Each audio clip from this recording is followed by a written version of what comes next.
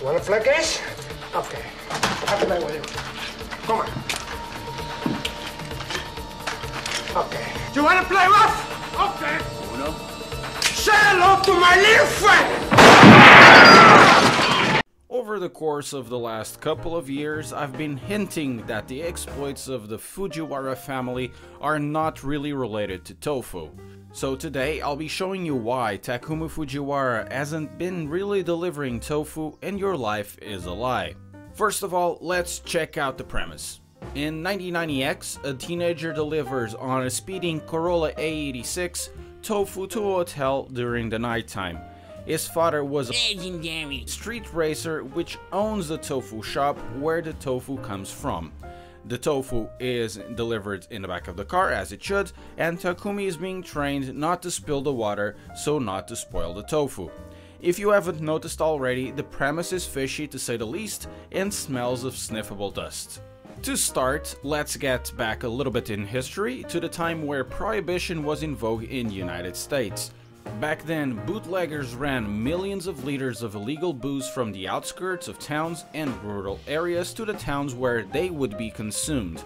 To run from the coppers, but still having a car that looked inconspicuous enough, moonshiners would soup up their cars to flee when necessary. Still, during the prohibition, these cars would become a racing pastime between the moonshiners, the prohibition afterwards ended, and these runners ceased to be necessary. As you know from this booze running, NASCAR would be created years later. Going back to Takumi Fujiwara, he does seem to have a lot in common with the moonshiners. It's sad that he's just delivering tofu, and he couldn't be really delivering booze as both are legal in Japan. So let's think a bit. What can he be delivering late at night, driving fast as hell to a hotel? It has to be illegal, and it has to be drugs. As the Japanese have a lot of social norms and social awareness regarding not to annoy others, it can't be the devil's lettuce, but it will be, most likely, something that is appropriate for a hotel. That is, cocaine. If you still don't believe me and you think this is kind of a stretch, let's have a look at Fujiwara Sr.'s so-called tofu shop. Have you ever seen more than a couple of customers in the shop through the manga or on the 5 seasons of anime as well on the movies? If you aren't aware of what I'm implying and what's going on, let me explain. This is called money laundering. Money laundering works this way. The money received by the trade of drugs is transferred into a legitimate business as a means to disguise the origins of the dash.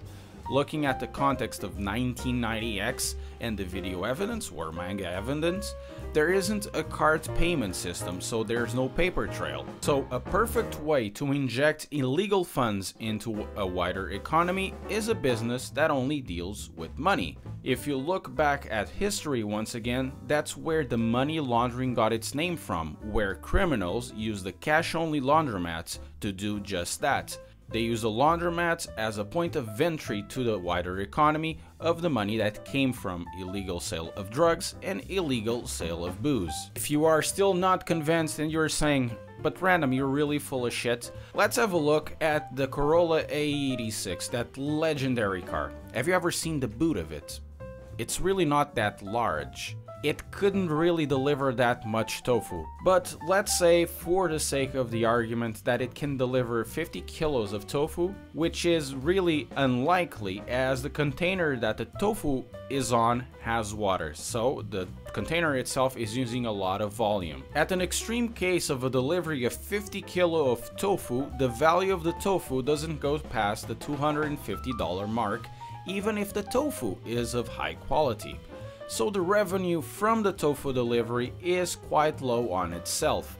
But when you look at the tofu delivery method, it's even worse. Takumi abuses the Corolla a lot, so that's a lot of fuel usage, tardy usage, and other mechanical wear and tear. So that eats into the profit margin to a point where it makes no sense to make deliveries whatsoever on that Corolla by delivering tofu alone.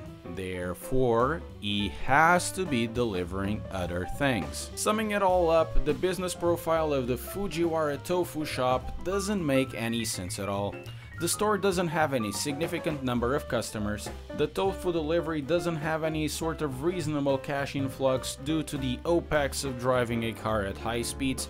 Furthermore, said driving is comparable with running of illegal substances, which it must definitely be cocaine due to the place where it's going to be delivered and a Japanese mindset. My point is made and I believe the evidence is clear, though don't be surprised when I say that Takumi most definitely is breaking one of the rules of drug dealing, which is do not use what you sell.